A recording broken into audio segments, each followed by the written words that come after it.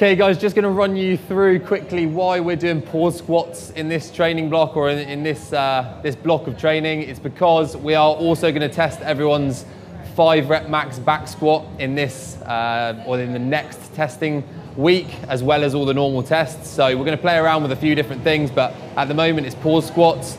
So I'm going to take you through a few of the benefits. So Tom's going to unrack the bar as he usually would. Going to come down. What we basically want, Tom's just going to show us 3 or 4 good reps here. So we want him to be completely stationary for just 1 second at the bottom.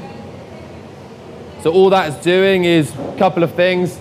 It's getting people much more comfortable in the bottom range, in the bottom position, opening their hips out and getting consistency and getting people to know what it feels like every rep. It's also taking the elasticity out of the lift, so stopping people from bouncing. This means that they won't be able to go quite as heavy, but when we take the pause out, they should feel much stronger.